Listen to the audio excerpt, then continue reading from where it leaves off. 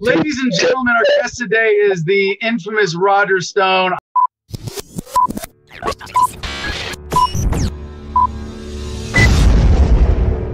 I'm a big fan for a lot of reasons. I consider Roger a personal friend, so don't expect me to be too harsh on him today. But regardless of your opinion of Roger Stone, you cannot deny his brilliance, his significance, his role in modern American politics, and the beautiful spirit of rebelliousness to authority that he brings to the conversation, especially after his recent legal battles, loss, and final victory. Roger, thank you so much for joining us today. How you doing, brother?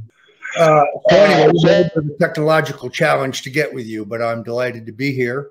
Let me start off by saying that I'm disappointed that your candidacy as the Libertarian Party candidate for president did not succeed, because it would have been nice to offer the voters an actual choice. That is not to say that I am not committed to Donald Trump, because I am. He literally spared my life when the oppressive deep state, contrary to all legal precedents, contrary to their own rules and regulations, contrary to the facts regarding my age and my health, and contrary to the situation in the correctional facility they wanted to send me to, was intent on sending me to my death. In other words, the prison they were insisting that I be sent to, I challenged this twice in court and lost, had multiple, at that point, over 100 cases of COVID-19. This prison, in the week before I was to surrender, released a child pornographer, a serial rapist, an armed bank robber, and a pedophile to protect them from COVID-19. But Roger Stone needs to be incarcerated immediately.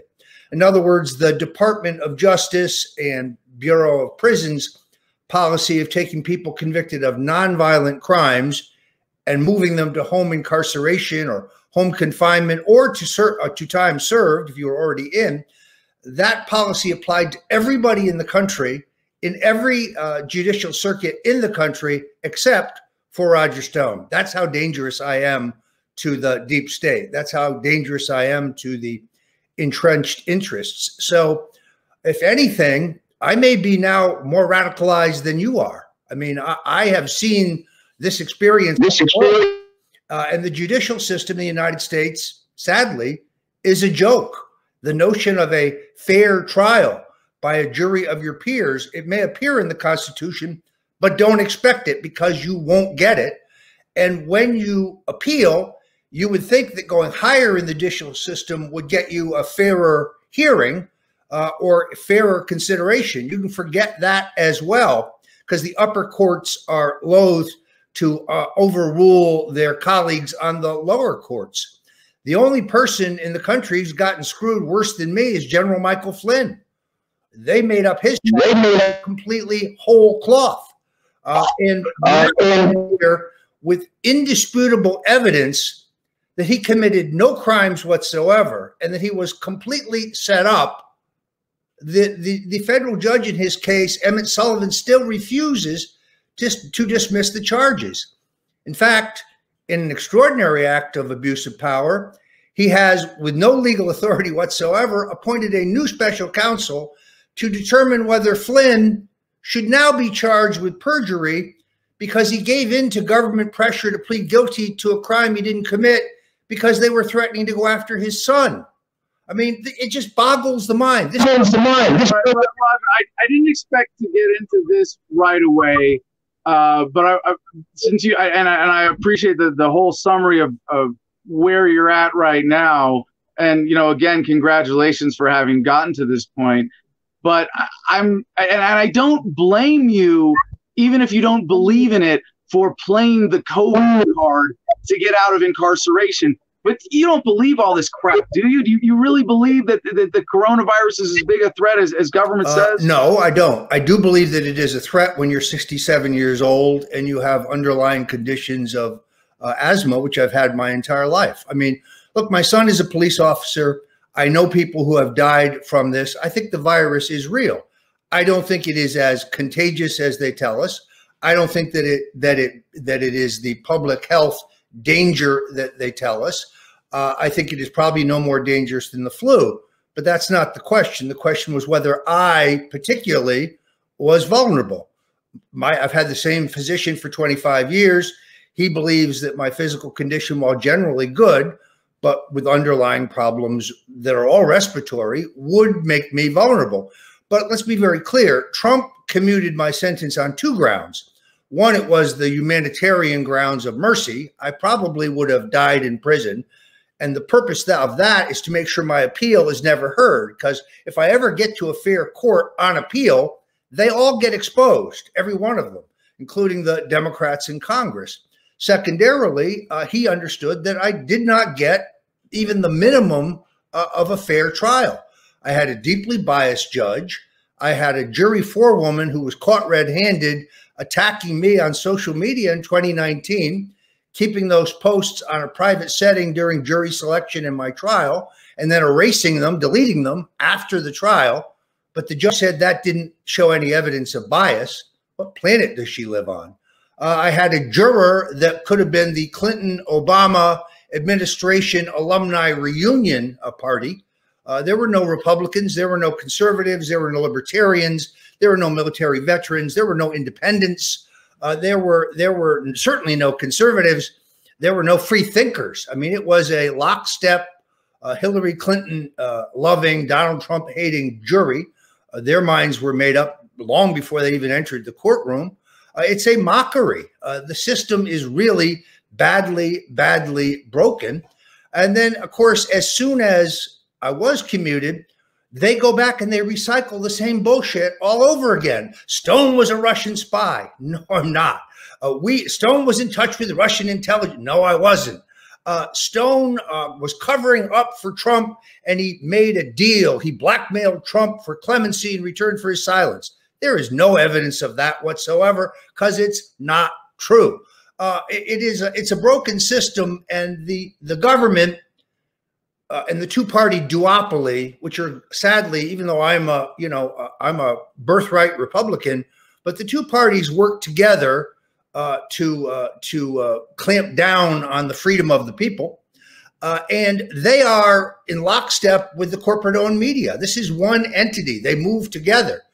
Now suddenly you have all of these former prosecutors coming forward saying, Roger Stone can be retried. Roger Stone is a Russian. We're all the way back at the beginning. They had $30 million and 3 years to prove any of this nonsense, and they couldn't prove any of it. But now they're saying we need to investigate again. In fact, Andrew Weissman, who's a particularly vile little weasel, says we should take Stone in front of the grand jury. We should drag him in front of the grand jury. Jackass, you had 3 years to take me to the grand jury. You never called because you have nothing. You keep trying to make stuff up. It's very dangerous to be controversial in America today. You know that. It's very dangerous to just speak your mind. We're in this very, very scary place. Well, speaking of which, I think we're in a uniquely scary place because of the coronavirus is a cloud hanging over really the whole world right now. And if you say that the virus is, I mean, I think you said it was overblown. The threat, you acknowledge the threat is largely overblown, and that it's really only a significant risk to people who have specific health factors that go into that. How can you support Donald Trump still after having declared a state of emergency, increased government spending radically as a result, and enabled and emboldened all of the shutdowns that are being carried out by governors with that national state of emergency? When you have someone who actually cares about freedom with Joe Jorgensen as an alternative? First of all, I've never heard the Libertarians have nominated, and I'm highly confident that he can't raise $5, which means he will never be competitive. This is why they should have nominated you. Joe is female. She's a genuine, principled, philosophical libertarian. And yes, I appreciate the kind words that localization would have been a more significant, alternative to this. But you know that there's an alternative when Trump is so bad on all this. Well, no, he's actually better than the alternative, which is Joe Biden. First of all, I think you recognize we have a 40-year personal relationship. And right now I would be in a dank squalid federal prison in Georgia eating bologna sandwiches and looking forward to dying. So I thought his decision to commute my sentence in an election year was an incredibly courageous thing to do. It was the morally right thing to do. And I'm no happier with some of his policies, or I should say some of the bad advice that he's been given than you are. But only one of two people is going to be president after this election. It is either going to be Donald Trump or it is going to be Joe Biden. And I think the president has learned a great deal in his first term. You cannot argue with his economic success. Cutting regulations and cutting taxes did build the most robust and the most vibrant economy in our history. In this particular case, I understand that he had no choice but to err on the side of caution. He's not a scientist. The projections, thank God, turned out to be wrong, but he had to take them seriously. Now, if we have a second shutdown, which he clearly opposes, that would be a different story. But I don't think he's going to do that. And we still have a irresponsible mainstream media beating the drum to make this pandemic seem more dangerous than it is. Again, I'm not saying that the Chinese virus is a hoax. I don't think it is a hoax, but I don't think it is. It has posed the problem that that those who have a vested interest in scare tactics tell us it did. So when Russia failed and then Ukraine failed, they took advantage of something that is real, unlike those scandals, but they have tried to benefit from the public fear. We both know that this leads to mandatory vaccination. Let me give you a hint. No way, not a chance, even for me. And I think I'm vulnerable. I'm just not taking a vaccination developed by Bill Gates. I don't think it's safe. But at the same time, this is designed to disrupt the reelection of a guy who is taking on the status quo in a number of areas. Is he perfect? No, but no one is perfect. Only he is perfect. And he just saved my life in the larger sense. So I'm going to stick with Trump. I believe in him. I think his instincts are good. I think you would agree. I think you would agree. I think you would agree that he's made some. But overall, America was safer and stronger, and in many ways freer than it would be under Joe Biden. Joe Biden is a front man. He's a front man for the Obama group, the same people who got caught in the greatest abuse of power in American history, where they used the actual full authority of the government and the incredible capability of our intelligence agencies to literally spy on the Republican candidate for president, and then used completely fabricated evidence that actually came from Russian intelligence. If you want the Russian collusion, there it is right there, to gin up a coup attempt. Nobody who believes in free elections could possibly believe in that. So, yes, I do not want to put the Obamas back in power. I do not want to put Susan Rice and Valerie Jarrett and Samantha Powers and James Comey and John Brennan and James Clapper, this cabal of criminals, back in power. So I'm 100% for Donald Trump and proud of it. Well, I don't think I have to get into all the ways that our worldviews differ here, where I'm just as suspect of the criminals in red jumpsuits as the ones in blue jumpsuits. But I want to ask you some more interesting questions here.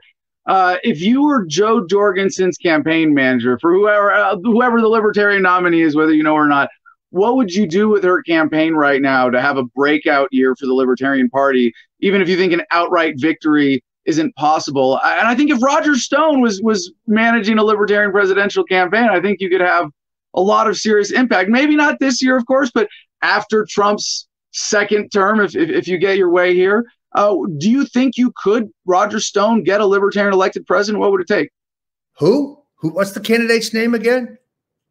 You see the problem? Right now it's Joe Jorgensen is the nominee. Yes, I see what you're doing there. But hey, we're repeating her name, aren't we? No, but what would you do to have a breakout year for the Libertarian Party this year, or for 2024? What would you want for a Libertarian candidate? And do you think you could that soon? Is it even within the realm of, even if we had the genius of Roger Stone on our side in a post-Trump, as you would say, more freedom-oriented America, would it be possible to elect a libertarian for president? Well, I'd say two things. First of all, as you know, in 2012, I bolted the party of Goldwater and Reagan. I bolted the party that I loved, the party I grew up in, which to me was the more conservative and therefore in many ways more libertarian of the two parties, to support Governor Gary Johnson, who had a very credible record as governor, helped him win the 2012 nomination because I could see that Mitt Romney was a big government, deep state phony from the beginning, nothing conservative or libertarian about him. His views were identical to those of Barack Obama. He just masked it a little bit. And therefore, and I'm not ashamed in any way of my association, however brief, with the Libertarian Party. But I did get to experience firsthand the structural and legal barriers to electing a Libertarian or third party candidate for that matter. Now, it is interesting to me that in 2012, Gary Johnson running in 49 states, I think getting on the ballot in 48 states, I believe, and therefore more than able theoretically to win 270 electoral votes, should have been included in the debates, as should have the Green Party candidate, because she also got on the ballot in enough states to theoretically reach 270. That should be the threshold, not some artificial poll number that the Presidential Commission on Debates, which is not appointed by the president, is not a commission, and is not about debate, decides to set. And then when Johnson did meet their threshold, they had a quick meeting of their board and they changed their threshold upward to make sure he wasn't in the debates. So if you can't, this is the chicken and the egg problem. You can't get well known unless you're in the debates, and you can't get in the debates unless you are well known. That's a tough problem, which is one of the reasons why I have urged the president not to agree to the schedule of the Presidential Commission on Debates, to set his own said schedule and make his own decisions as to who he thinks ought to be included as a condition of his participation. Now, I've not made that recommendation privately. I've made it quite publicly, but it is what I think he should do. Then you have the difficult problem of ballot access, which is, as you know, an extraordinarily expensive and difficult problem. It's not an insurmountable problem, as Gary Johnson proved twice. It is curious, however, why Johnson received almost no media attention in his 2012 bid, which to me was the more credible of his campaigns. But in 2016, after he brought on the deep state quisling Bill Weld, who's a friend of mine and a brilliant guy, but deeply committed to the Clintons, and hopefully getting. You know, Roger, it's ironic that I would say the same from my experience, from having started my nomination bid so early at the beginning phases of that. It was like I was running against Weld, and like it's weird to deal with a guy who is so gentlemanly and direct and friendly and honest and all of the other accounts a great guy, and then does slimy shit like vouch for Hillary Clinton right before the election in 16. But you notice how much mainstream media coverage the Johnson Weld ticket got in 2016 that they didn't get in 2012 when he had a terrific running mate, Judge Jim Gray, who's a real libertarian, a real gentleman, who's been really one of the most effective spokesmen against the archaic, racist war on drugs, but they could get no coverage. Now in 2016, when the mainstream media begins to believe that they're bleeding votes from Donald Trump, well, suddenly they get, you know, a town hall on CNN. They get extraordinary opportunities. And as much as I love Gary Johnson as a person, and I do, I don't think he makes maximum advantage of those media opportunities, which I was candidly happy about because I was deeply committed and had an antecedent commitment to Donald Trump. I don't think you're going to see much coverage of the minor party candidates in this election. I don't think they're going to have an impact. Until you can change the state ballot laws and until you can break this hammerlock on the debates, I don't see how the Libertarian Party breaks through. Where the struggle, assuming the Libertarian nominee, assuming the Libertarian Party, that we maintain our 50-state ballot access or enough to have a plausible path to victory, would you say that Joe Jorgensen should be allowed in the debates? And if she's not, what should we do to get her in the debates? I'm not even up on this question. If she is on the ballot in enough states to acquire 270 electoral votes, then yes, I think that should be the criteria. I also think if the Green Party candidate meets that threshold, that they should also be in the debates. I absolutely believe that because I'm consistent. But at the same time, the real battle ahead will remain within the Republican Party, because post-Trump, whether he wins or whether he loses, and I think in the end he will win, although I'm worried about ballot fraud, and I'm particularly worried about internet censorship, and I'm worried about the mainstream media regaining their stranglehold on the political narrative in this country. The real battle will be, again, within the Republican Party. Does the Republican Party go back to its country club roots of being a vehicle to make money for the Bushes? Or does the party move further towards a reform agenda, taking the best elements of Donald Trump's platform and perhaps heading in a more libertarian direction by nominating somebody like, I don't know, General Michael Flynn, for example, who meets the criteria of having universal name ID, being a real conservative, believing in the liberty, believing in the Constitution. I don't know if he is interested. He's been through the same horrific experience that I have at the hands of a vengeful, politically oriented prosecutor who wanted nothing more than to either flip me to get me to testify against Trump, which on March 14th of 2019, I simply refused to do. I mean, I most definitely could have lied. I want to be very clear, because some on the left, Congressman Jerry Nadler, for example, Congressman Adam Schiff, Congressman Eric Swallowswell, these guys have attempted to pervert what I am saying. I'm not saying that I knew of misconduct by the president and refused to testify about it. What I'm saying is I refuse to lie. I refuse to recite composed testimony to make some kind of deal for leniency in my own sentencing. I wouldn't do that. I simply refused. And that's why I faced, in essence, what was a death penalty and the real danger of dying in prison. So thank God for the president's courage. But I do think the central fight, unfortunately, and it's not that I didn't try the libertarian route and gave it everything I had. I think the central fight will be within the Republican Party to see whether the two parties will go back to being absolutely identical. I know you argue they are today, but they aren't. Or whether one of the parties will offer a real alternative to the socialism, the globalist socialism, oppressive hand of big government that the Democrats now seem to be totally bought into.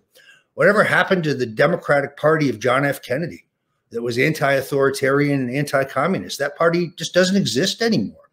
What happened to the Republican Party of Ronald Reagan? And yes, I think Donald Trump. Well, we're going to find out soon. I'm praying for the president's reelection. How about the party of Goldwater and Ron Paul?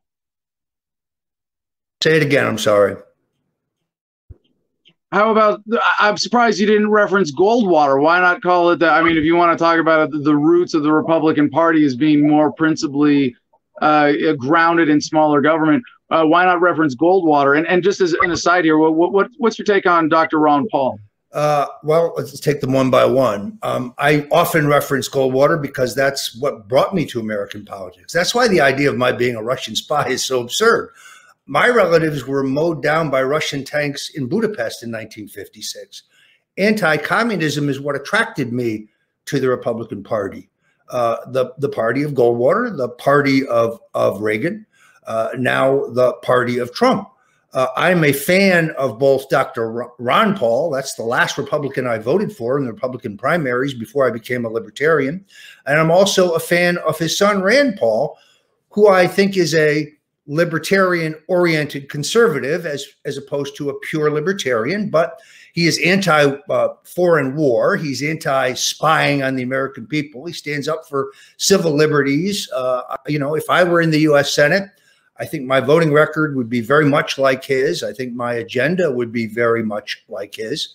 I have no intention of running for the Senate. Right now, of course, as a convicted felon, I'm not eligible to run for the Senate. But It's important, by the way, to mention that I do feel my pain. I'm a felon. I live in Arizona. I'm not allowed to vote in my home state of Arizona, but because the presidency is a constitutional office, it doesn't say not being a felon is not a requirement to be president. Is there something else in the Senate? 'Cause I'm pretty sure you could run for Senate. I'd love to see you run for office. Yeah, well, I have so many skeletons. They would be jumping out of the closet. It would be entertaining. I'll say that. The National Enquirer would have a field day.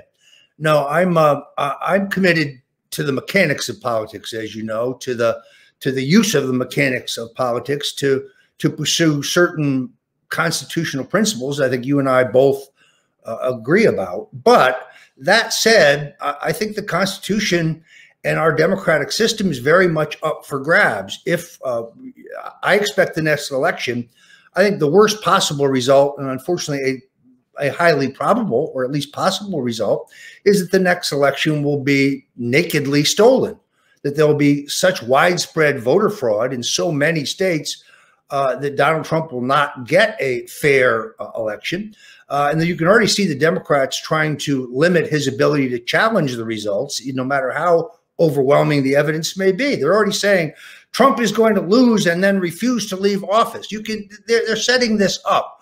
Translation: we intend to steal this, and we don't want him to challenge our theft. They're setting him up as well if he loses to be able to blame voter fraud. But I want my audience to like you as much as I do. And when we first hung out, you told me that you're a libertarian at heart and in spirit because you don't like being told what to do. And I want to recommend everybody watch the documentary Get Me Roger Stone, Netflix. It's a brilliant just coverage of the man and just portrayal of how compelling your personality is. And I think it backs up your general assertion. I mean, I believe you. There are a lot of people who bullshit as conservatives or Republicans. Oh yes, I'm really libertarian at heart. I do believe you in that. I want I want my audience to appreciate that.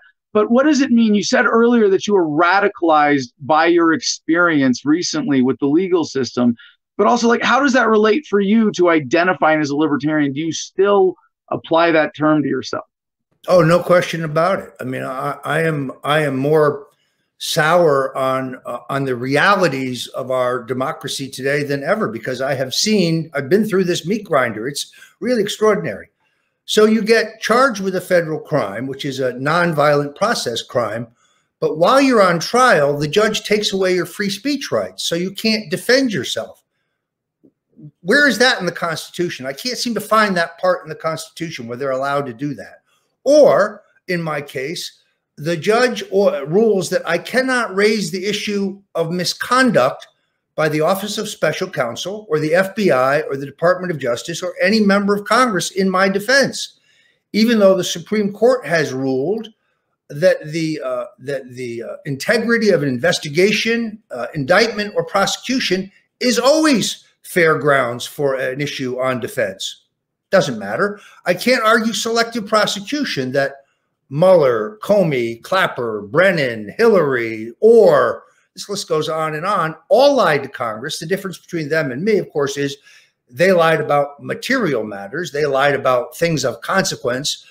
In my case, I made misstatements that were innocuous and hid no underlying crimes. Therefore, I had no intent. I went there voluntarily to begin with. Who goes to a committee voluntarily and then lies under oath? The answer is no one.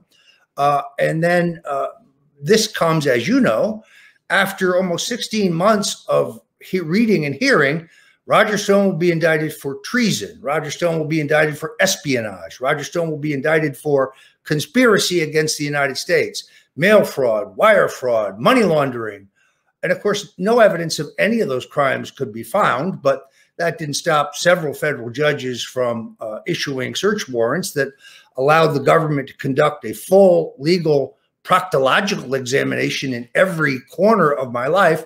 And they still had to hoke up lying to Congress in an incredibly fraudulent, fabricated indictment, which I thought I could beat, but that's because I assumed that I would have a fair trial. I've already been through the flaws in my trial, but now you add on top of it now that my sentence has been commuted, this tsunami of disinformation. There's a post from Hakeem Jeffries, who's an African-American member of Congress from New York City. Roger Stone lied to cover up for Donald Trump. He can be reindicted January 21st. No, Hakeem, sorry. You have no evidence of that whatsoever. You couldn't prove it in a courtroom. Robert Mueller had 3 years and $30 million to prove it. Stop saying it. It's not true.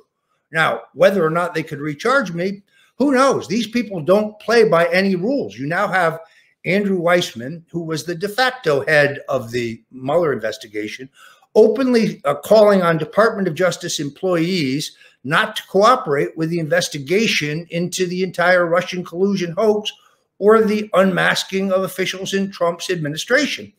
I think that's called obstruction of justice. If I did it, that's certainly what they would be calling it. So we do have a two-tiered justice system. I guess that's what I was really getting at, that there is one system. There is one system. It's a lot more than just two-tiered. And there is a lot more than just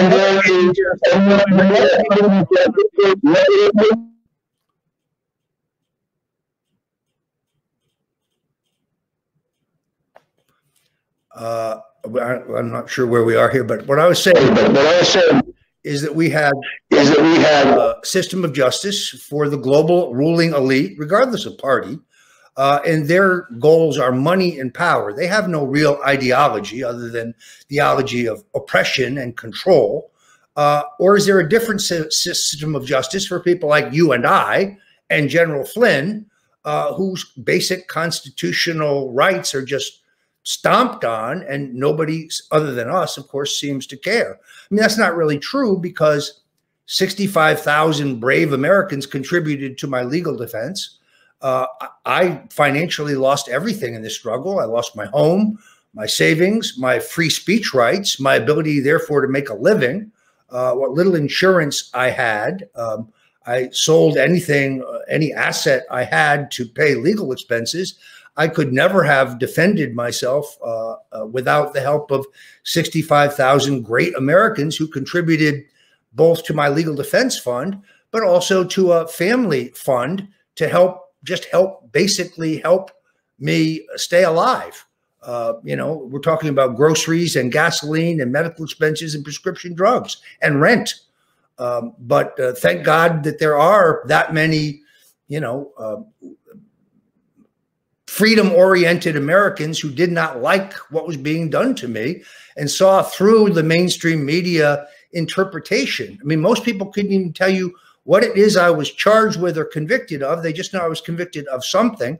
You know, it's very scary, because, Adam, if it can happen to me, and I started being fairly well known, now I'm very well known, well, then it can happen to anybody. Any Americans can lose their voice and lose their freedoms literally overnight at the hands of a tyrannical judicial system, which has no interest in justice, which is just interested in pursuing a political agenda.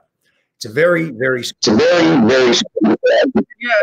One of the things, I think a lot of people listening to this who aren't fully familiar with your story might go, oh, he's denying, he's playing into the drama, he's playing the victim card.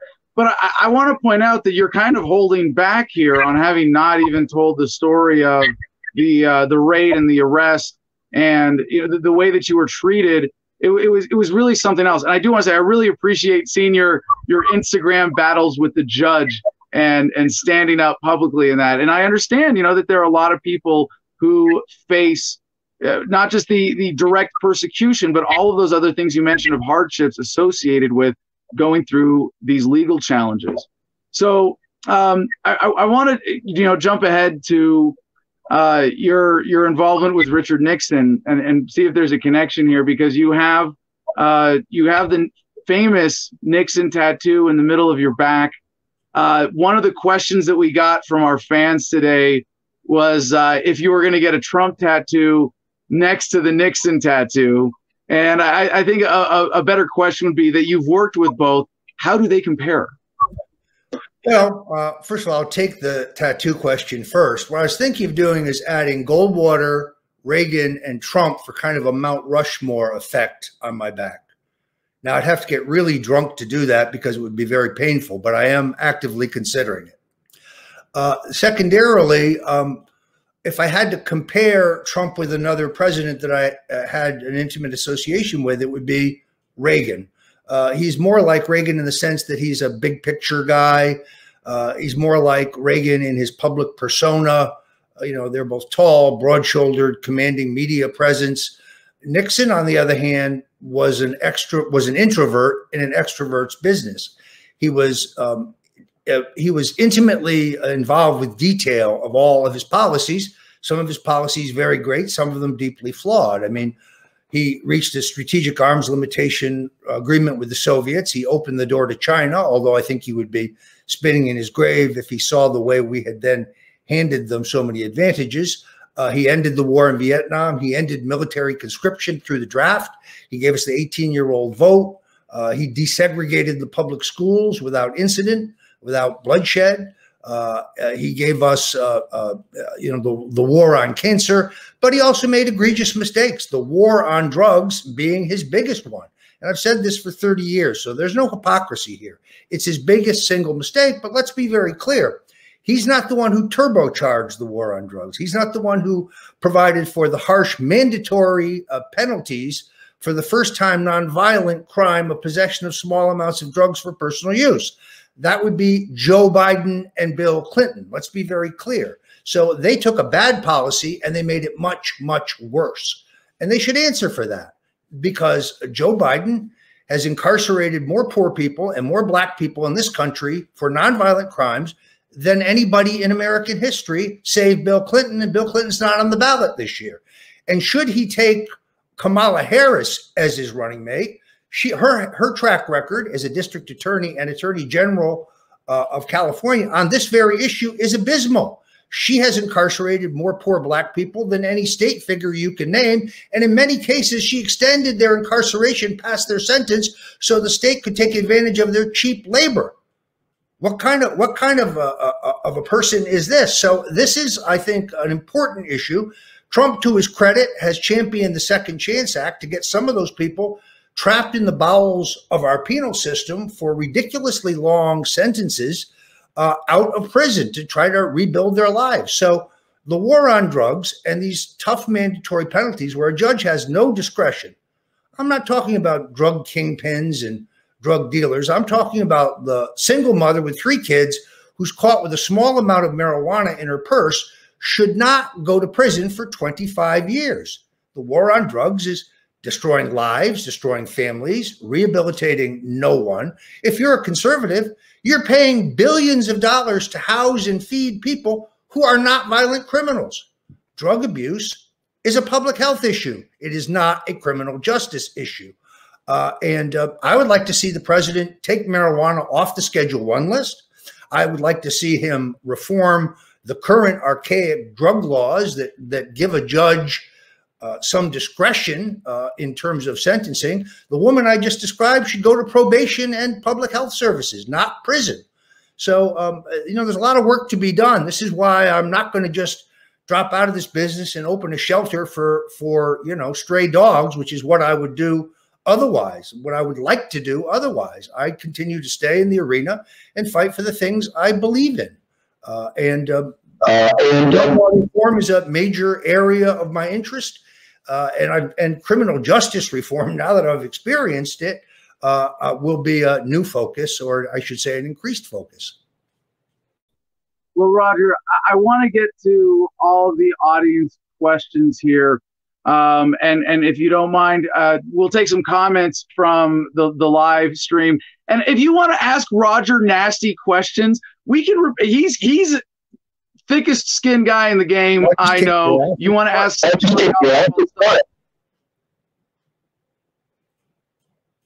We're gonna have some fun with this. But Roger, there was one general, and some of these I'm going to read verbatim, and some of them I'm summarizing. But there's one genuine critique or trend of critiques of your recent interviews and some of your demeanor that I do really have to challenge you on. Some of the flirting with racism language, I think something that you said in a recent interview. You know, I know you for all your something I'm alleged to have said. I can point to forensic evidence that I was duped in an audio that they dropped in a byte in the middle. My audio. I sent this out to 3 different sound engineers. All had the exact same analysis, but I finally found one willing to back it up with their name because, oh, I don't need Black Lives Matter to show up at my office and destroy my business. Anybody who knows me knows that I was opposed to stop and frisk in New York City, that I wrote editorials against my own boss, Ronald Reagan, when he refused to extend the Voting Rights Act, that I'm the last conservative on earth that continues to support affirmative action, that I have opposed the racist war on drugs for 30 years, that I have crusaded for a pardon for Marcus Garvey, the early civil rights leader, who I believe was railroaded by the FBI because he was getting a very substantial following in the African-American community in this country. And I know that they set him up on fake tax evasion charges. Marcus Garvey was Dr. Martin Luther King before Dr. King was Dr. King. Speaking of Dr. King, I was one of the original Republicans who supported a holiday in his name, along with Jack Kemp and Governor Tom Kean, both pro-civil rights Republicans. So the idea that I used what some consider a racial epithet in a recent radio show will be disproven now that I have somebody with the guts to put forward an actual analysis of the entire tape. This was a setup, and I guess this guy got his 15 minutes of fame out of it. And I know there's a lot of anger on the left about my commutation, so his timing was great, but no, it's not a word I use, and my record speaks for itself. All right, duly noted. Let's see if we can get a lightning round in here. If you're watching on YouTube right now, get us your questions. We've got Comment Jim Freedom watching the comments live.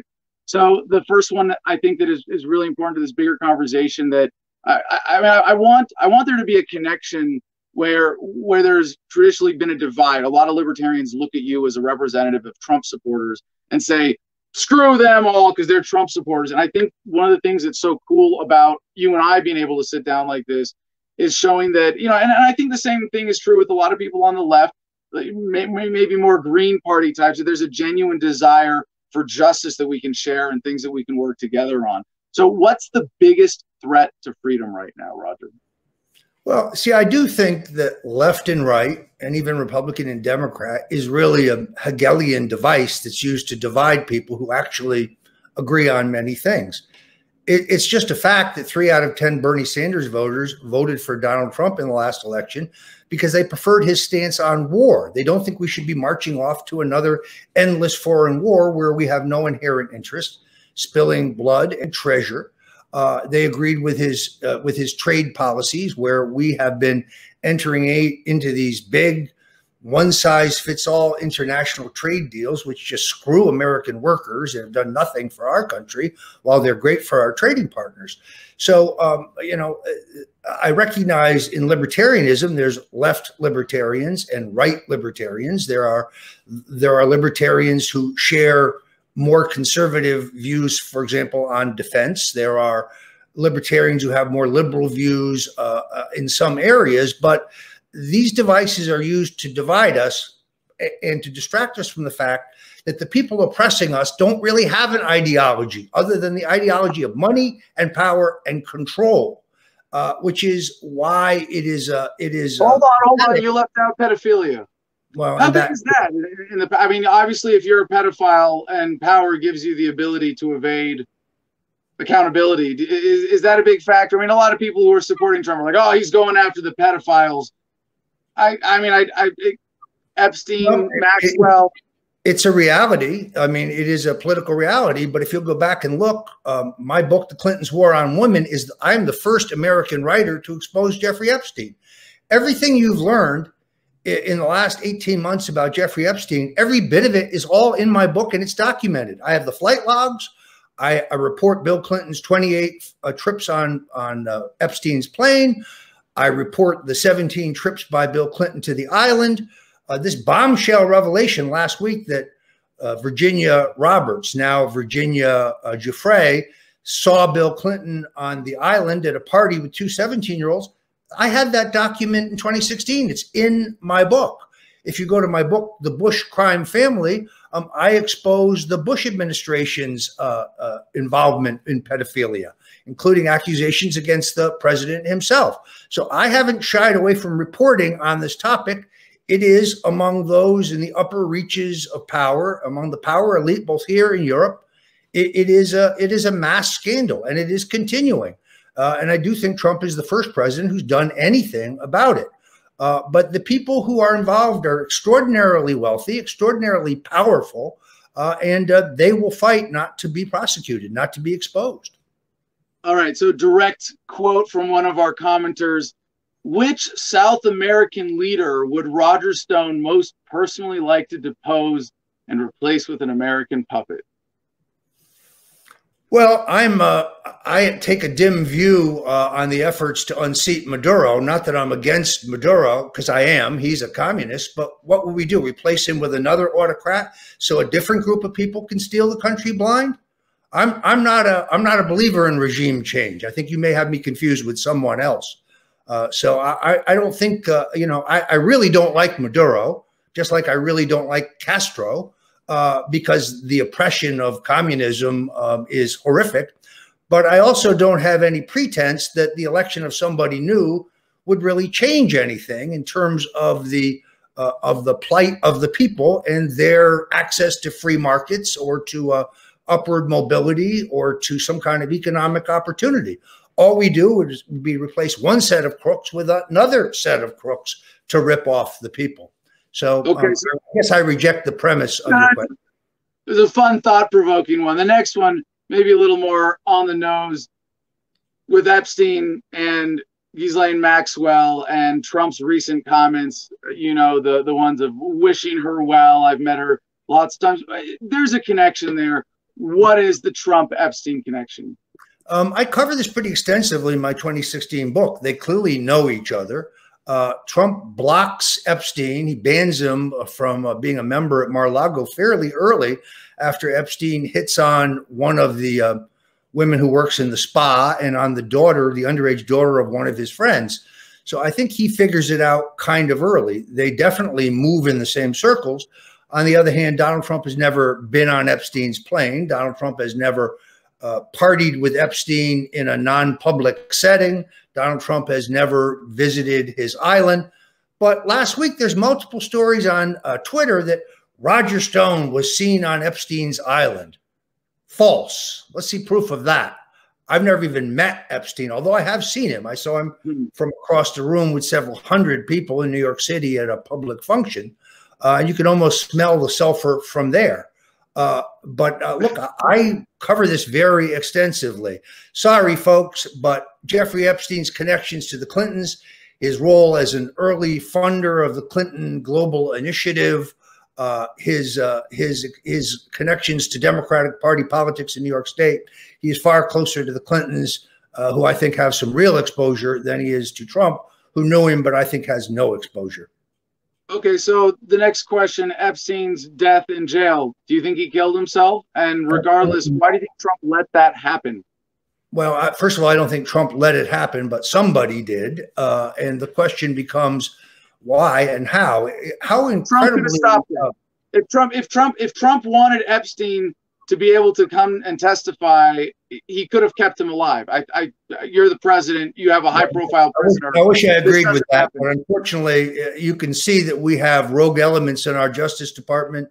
I think that by not cleaning house at the Justice Department and leaving many of the Obama-Clinton people in place, he doesn't have control of elements of his own Justice Department.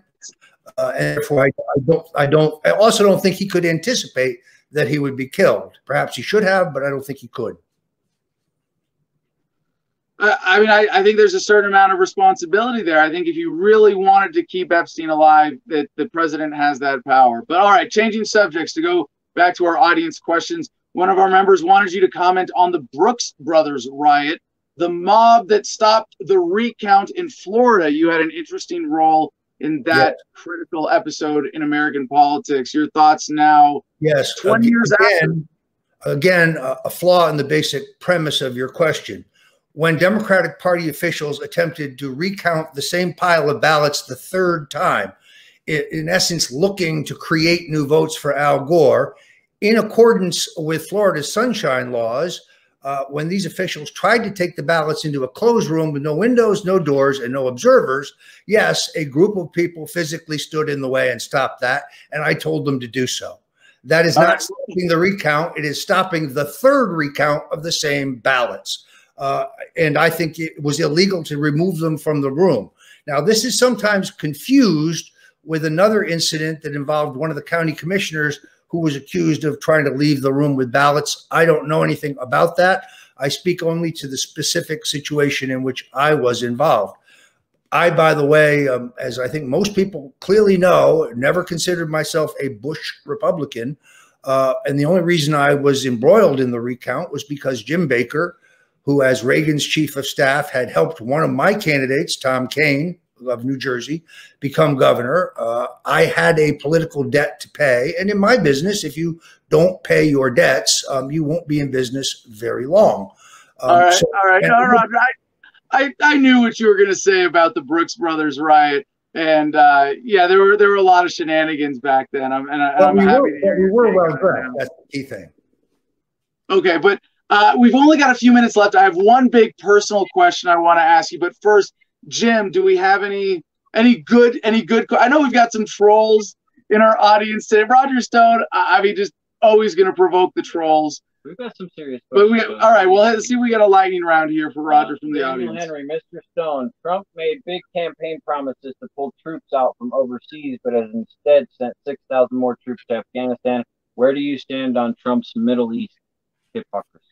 Again, I think his instincts to get our troops out of Iraq, out of Syria, out of Afghanistan is correct. I think in many cases, he has been thwarted or talked out of it by some of his neocon advisors. These are not the people that I would have selected. Let's take H.R. McMaster, for example. But again, I think his fundamental instincts are good. I think that's proven by the fact that despite several provocations that were elevated by people in his own administration to go to war over a drone, he correctly decided, no, we're not going to do that. So I'm going to stick with the president because I think his instincts on this are good. And I hope in a second term, we can move to withdraw more of these troops, as I think he wants to do. And he recognizes most Americans want to do. Jim? Okay. One more question for Roger. What do you think the outcome of the Durham report will be, and will it affect the election? I have some grave concerns about whether there's going to be any outcome at all. First of all, I don't believe that Mr. Durham, it's just an opinion, will make any report prior to the election. And that's problematic. I saw the speed in which they investigated and charged me on essentially fabricated crimes. What has happened here, based on newly declassified documents, is abundantly clear. There's no dispute about it. We know exactly who did what and when. So the question is, do we have a two-tiered system of justice? Mr. Brennan, who's clearly the ringleader in this illegal coup, who lied multiple times under oath and clearly abused his power, and Mr. Comey. It is interesting that the week that I was convicted, the prosecutor in my case, the new prosecutor, J.P. Cooney, announced that Andrew McCabe would not be prosecuted for lying to the FBI, which is a more serious crime penalty-wise than what I was wrongly convicted of. And prior to that, Attorney General Barr had two recommendations from the Inspector General at the Justice Department for the prosecution of James Comey for lying, both of them more serious crimes than the ones, again, that I was convicted of, lying to Congress, wrongly convicted of. And Mr. Barr gave Mr. Comey a pass. So this leads me to a certain skepticism that anybody will ultimately be prosecuted. Let me say that I hope that I am wrong, but as of this moment, I'm still waiting. All right, Roger, I got one last big question for you. I'm really excited about this idea because there have been a lot of people challenging Trump about the cognitive test. And Biden avoiding the cognitive test, saying, I don't need it. Are you a junkie? It's really pretty, it's got to rub you the wrong way. So I'd like to start a super PAC, and I'd like to invite you to join me in this. It would be called Citizens for an Intelligent President.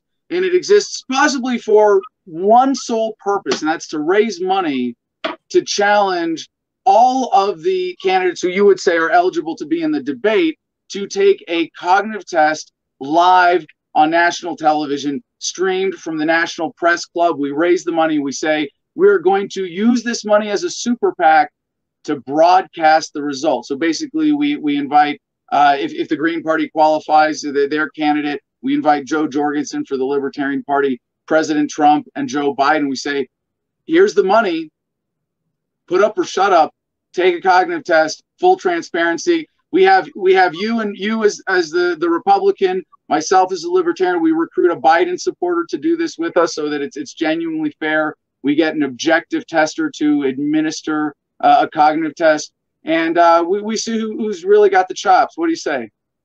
Well, I'll start at the beginning. I do find it kind of interesting that when a black commentator tries to ask Biden about his mental fitness, Biden immediately accuses the guy of being a junkie. Is that not a racist comment for him to say, what are you, on cocaine? Are you some kind of junkie? That certainly seems racist to me. But he didn't seem to get beat up the way that, say, Trump would if he said something like that, or even Roger Stone. Well, in that case, I don't want to play devil's advocate too much, but I could excuse Biden as he's deliberately, this is what a racist would say, and it would be inappropriate to ask you if you're a junkie. He's saying that what he is saying is inappropriate. But I'm more concerned about both of them really avoiding taking a cognitive test in public. Wouldn't you want to see that? I mean, even if we can't get Joe Jorgensen, the Libertarian, or Howie Hawkins, the Green, there, to have Joe Biden and Donald Trump just, hey, you're going to take a cognitive test live in person, side by side. I would hate to see it. It's unnecessary. There's a better way to do it. Let them have a 4-person debate. People will be able to see in a real-time live action situation how all of them conduct themselves, and I think it'll be abundantly clear after that who's all there and who is not. Let's have that debate. Suddenly, you have all these Democrats saying, "Well, Biden doesn't need to debate. These debates really don't change anything. They're easily manipulated." I mean, baloney. It's a tradition in American politics. We should have a debate. I've already said I think it should be open to anybody who can acquire 270 electoral votes. Politically, as a Trump supporter, I know you're a rational self-interest, realpolitik kind of guy. You wouldn't be saying this if you didn't think that the Libertarian and Green together would take more votes from Biden than Trump, right? And if that's the case, are you going to be actively promoting getting the Libertarian and Green nominees into a debate with Trump? I'm not even sure that that's actually true. I actually think, just based on looking at past data, that it's probably about a wash, meaning I think they probably, first of all, they pull votes from a number of people who wouldn't have voted otherwise, who are going there specifically to vote for one or the other. So a significant number of the votes that the minor parties would get wouldn't go to Biden or Trump. And then, based on everything I've seen, they pull from the major parties. It's minor, but they pull from the major parties at about the same level. So it's not some dirty trick, which I know nothing about. Not some political machination. It's just a deep-seated belief that your participation in the debate should be based on how many states you get on the ballot in.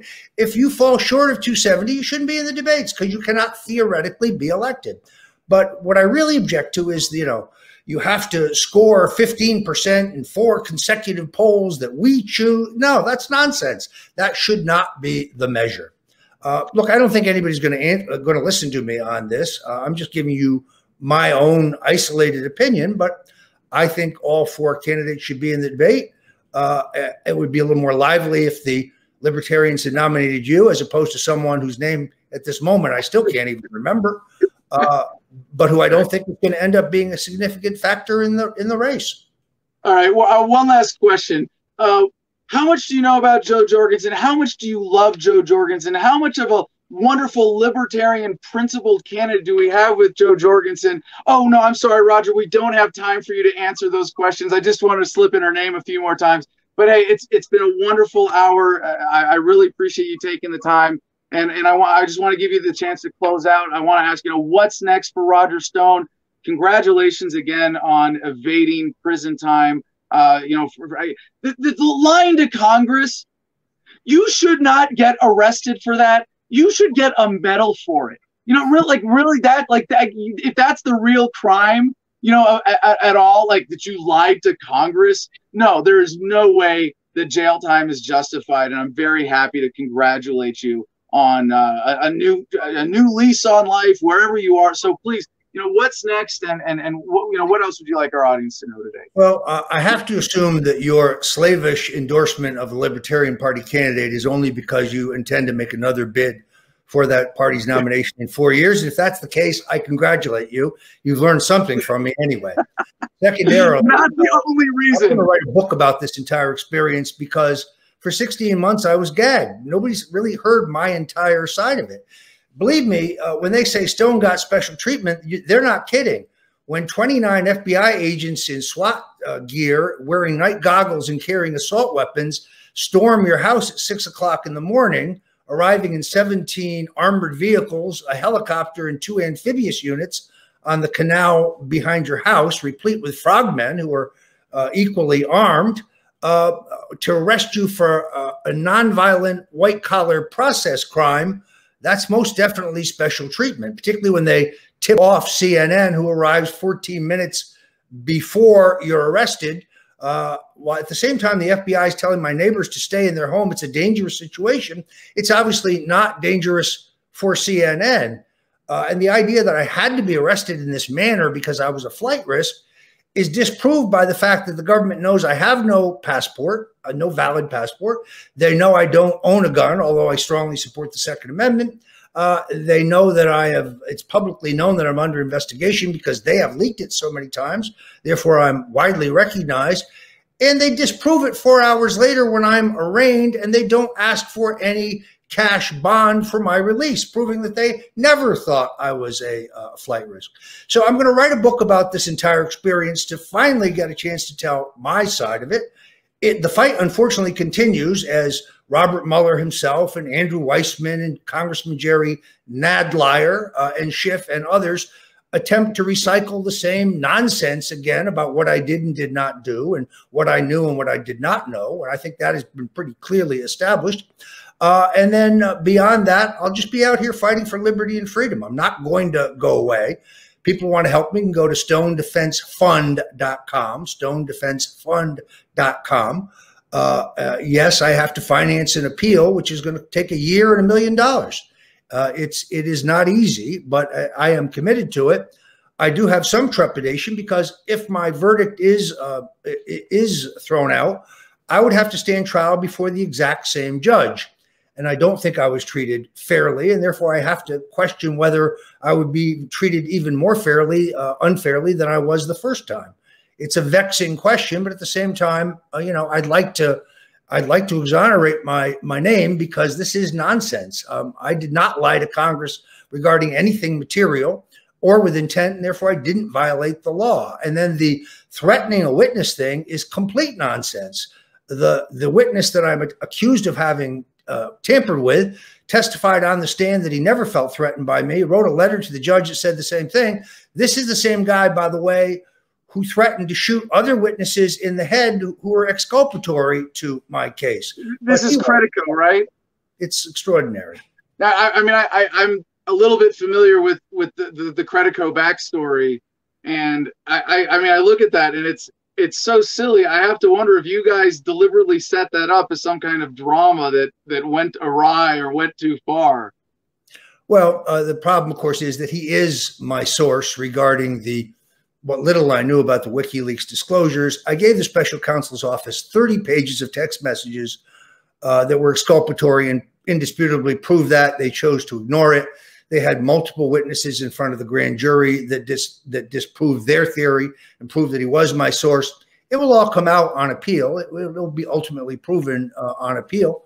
I was not happy with the job my lawyers did in cross-examining him.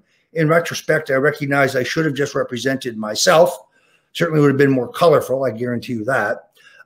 But, you know, I will continue to fight to clear my name despite the extraordinary expense.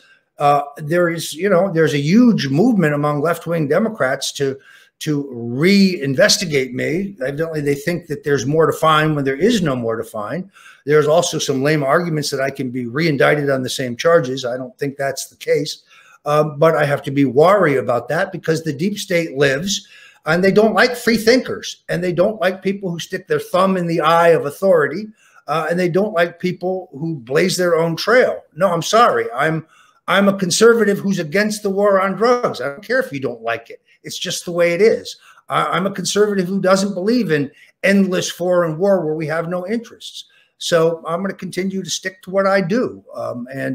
I won't be opening a shelter for stray dogs, unfortunately, anytime soon. But that would be the next thing I would do if I could. Well, I hope you'll continue to stand there for Julian Assange and his work and help him get the same positive outcome. No? I really think what is being done to him is horrific. He is not a Russian asset. Sorry, John Brennan, you have no proof of that. That's nonsense. And none of his releases killed thousands of American troops. That's not true either. All he's done is embarrass the power elite. And they didn't charge him with anything related to the obtaining or publishing of Hillary's or the DNC's emails. They have alleged that he is hacking when all he's doing is talking to a hacker. Well, by that standard, the New York Times and the Washington Post and the Wall Street Journal should be prosecuted. They publish classified information that they get from illicit sources all the time. What is being done to Assange is criminal. It is horrific, makes me sick to my stomach.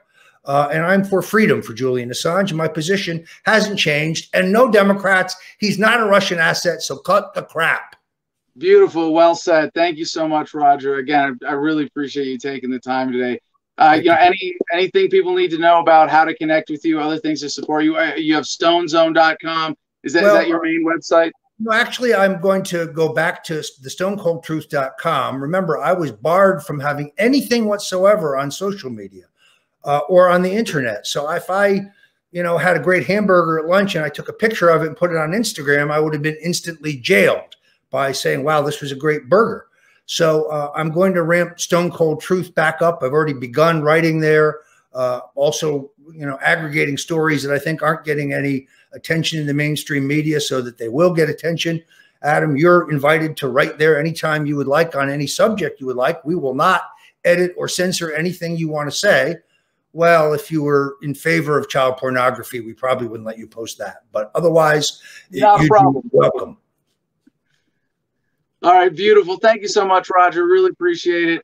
I encourage everybody to at least, be keeping an eye on Roger Stone. I am excited that he is going to continue to be a major player in American politics.